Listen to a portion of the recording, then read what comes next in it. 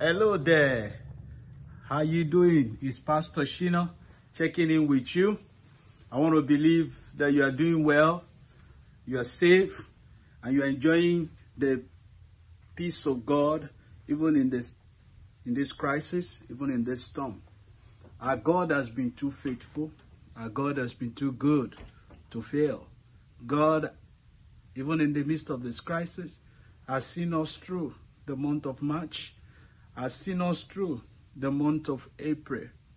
We are still here, and we trust Him, and we believe that He's going to see us all through. He's going to see you all through, and I'm believing God that I'm going to see you at the other side of this crisis, in Jesus' name. Yes, we know some people have lost their lives, some people have lost their loved ones, and our prayers are with them at this time, that the God of heaven will comfort them. The God of heaven will console them. And those that are sick, that the God of heaven will heal them in the mighty name of Jesus.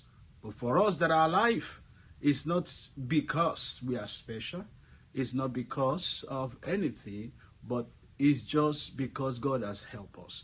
It's because God has shown mercy unto us. God has shown His help unto us. And I rejoice with you. And I thank God for you. And I thank God for your family. In the mighty name of Jesus.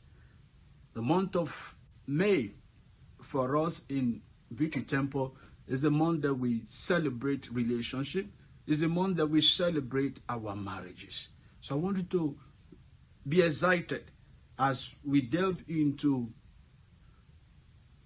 lessons and instructions to maximize this time that we find ourselves, to improve on our relationship, to improve on our marriages.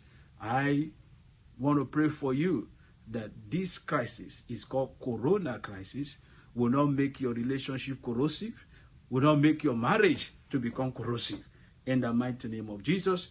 But this time, this season will really be a blessing to you and your family in the mighty name of Jesus. God bless you, and I look forward to be coming to your home every Sunday and every Wednesday in the month of May. Have a wonderful month of May in the mighty name of Jesus. The grace of God will be sufficient for you, will be sufficient for your family in the mighty name of Jesus. God bless you. Stay strong. Keep believing God. Let your eyes continue to be unto Him. And He has promised He will never leave you nor forsake you. God bless you.